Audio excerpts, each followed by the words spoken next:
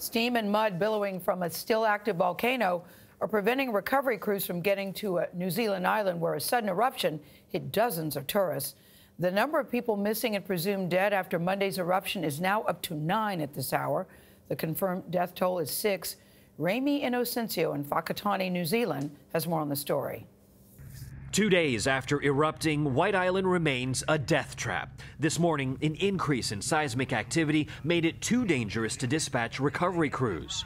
We all agree that retrieving bodies of the deceased from the island is an absolute imperative.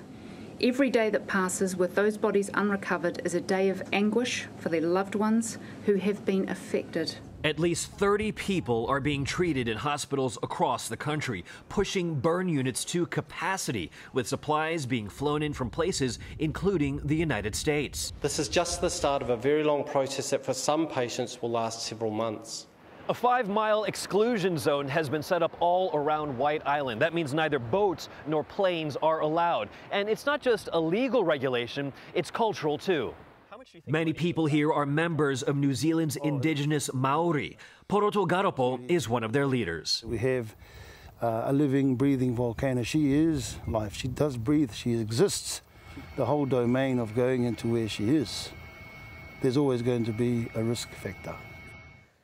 And earlier today, a volcanologist with New Zealand's Geoscience Agency told us there's still a 40 to 60% chance of yet a second eruption happening in the next 24 hours. Residents here are already dealing with frayed nerves and frayed emotions. For CBS This Morning, Ramy Inocencio, Whakatane, New Zealand.